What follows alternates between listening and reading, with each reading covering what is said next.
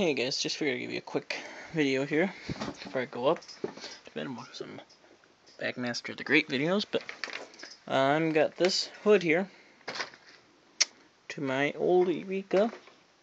She's over here when I got Stars 1976, when I'm currently painstakingly restoring.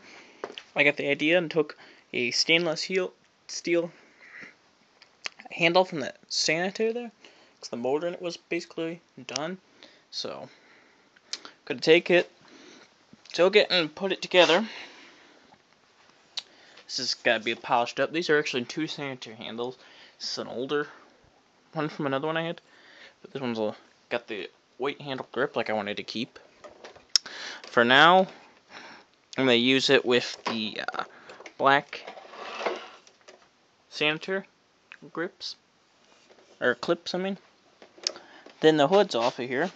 Everything else is assembled, but you know, it's all sanded down and taped up, and it's going to be painted later today, because it's, you can see it's almost 1 in the morning, but it's going to be sanded and painted. Then sometime I got to finish with the carpet over here. But yeah guys, that's about it.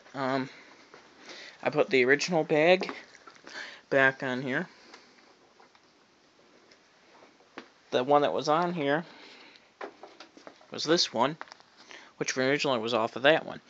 Which the one that was originally off of that was one originally off my Eureka the Boss, which thus broke when I gave it to my ex-girlfriend's grandparents.